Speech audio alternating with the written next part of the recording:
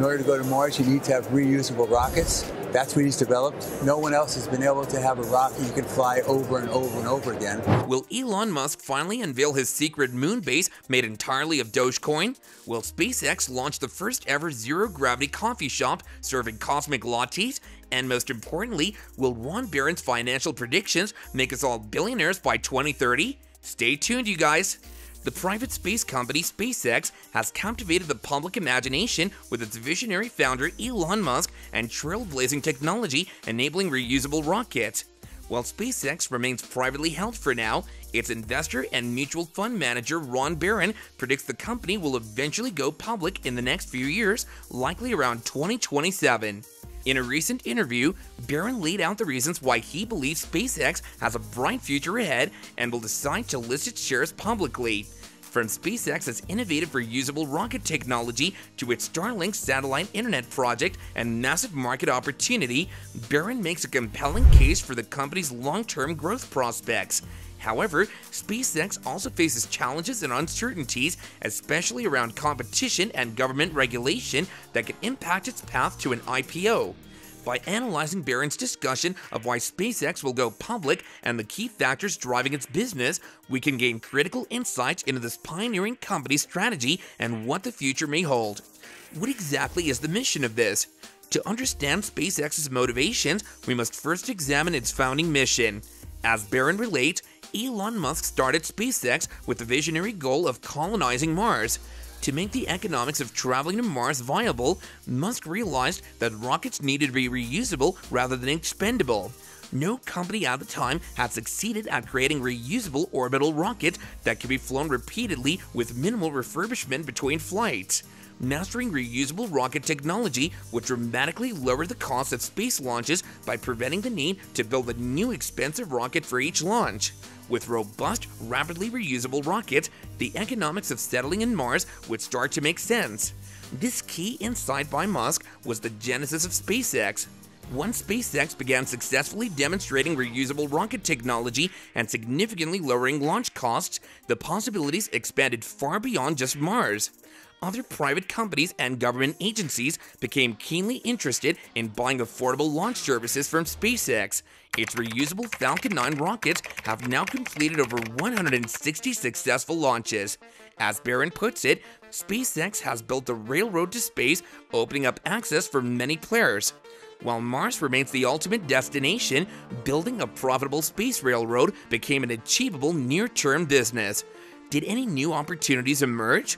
A huge new opportunity emerged out of SpaceX's reusable rocket infrastructure, providing broadband internet globally from space through a constellation of satellites called Starlink.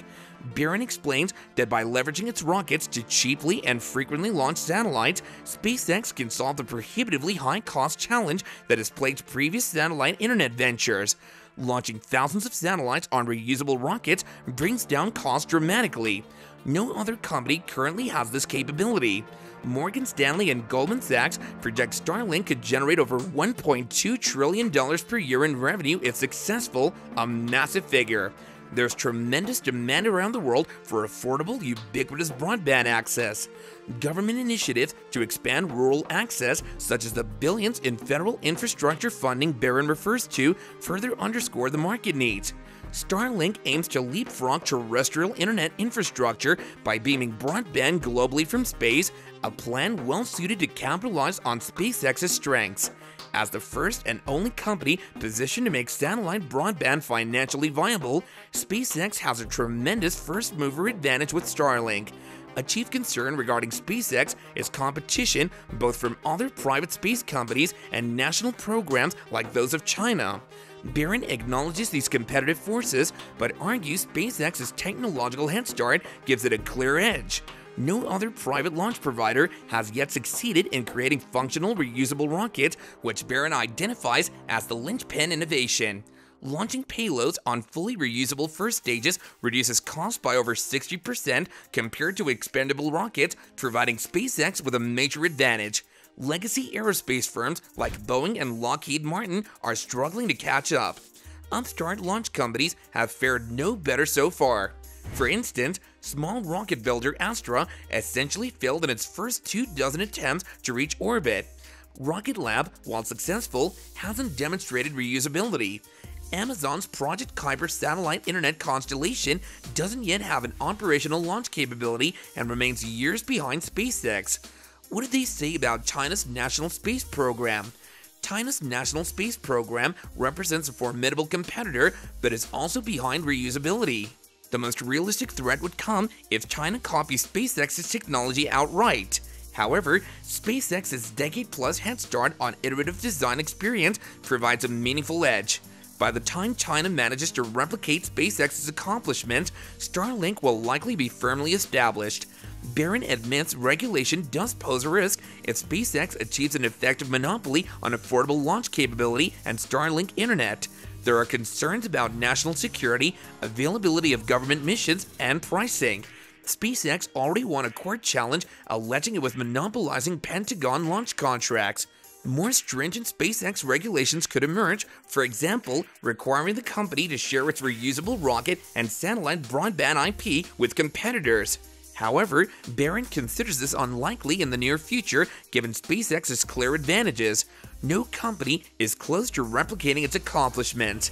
Looking ahead, Barron estimates SpaceX's valuation could multiply to $250 to $500 billion within this decade based on projected growth in launch services and Starlink broadband. By capturing a dominant share of the massive TAMs in its target market, SpaceX can scale revenues massively despite dropping prices due to reusability. Barron also notes that SpaceX will eventually vertically separate the launch and satellite broadband businesses to maximize value. With a rosy growth outlook, the company will be propelled toward an IPO as some early investors seek liquidity. This includes employees holding back stock options. SpaceX will also need to raise substantial additional capital to fund expansion, which will be easier from public markets. The company will also use stock as an acquisition currency. An IPO will also allow Musk to monetize part of his controlling stake to fund his Martian ambitions. All signs point to SpaceX reaching a scale too large for the private market by the late 2020s. With strong top-line growth and improving unit economics from reusability, SpaceX will be primed to tell its story to public investors. While SpaceX enjoys clear leadership for now, it must continue aggressively innovating. Complacency or distractions from Musk's other ventures could also pose threats. Maintaining corporate focus and engineering excellence will be critical as competition inevitably arises. And that's a wrap on our cosmic journey with Ron Barron.